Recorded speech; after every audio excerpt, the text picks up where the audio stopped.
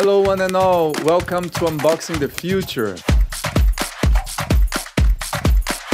Oh. How is Berlin becoming Europe's deep tech and tech business powerhouse? Are we bold enough? There is a crisis of ambition in Europe and in Germany. I think Berlin is absolutely one of the top innovation ecosystems on the global stage, not just within Germany and Europe. It's like the perfect testing ground for anyone who wants to do something within innovation. It's like an early adopter, dream place to be. Berlin is a great and attractive place for talent.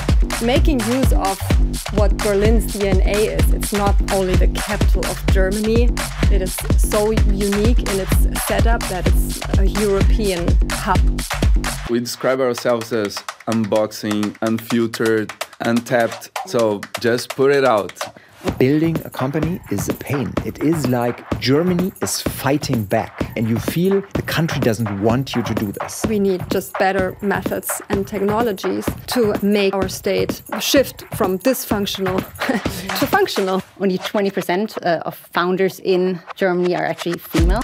There's quite a lot of support for very, very early stage startups in Europe, but less so when it comes to beyond Series A.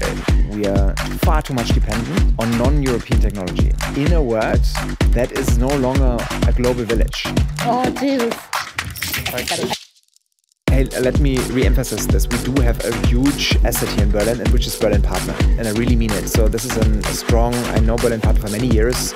It's an asset. So this means you can go there, they help you, and there's a real willingness to push entrepreneurship in Berlin. So this is really cool. They kind of support you in all your issues. That sounded like an advertisement, huh? Did you like that?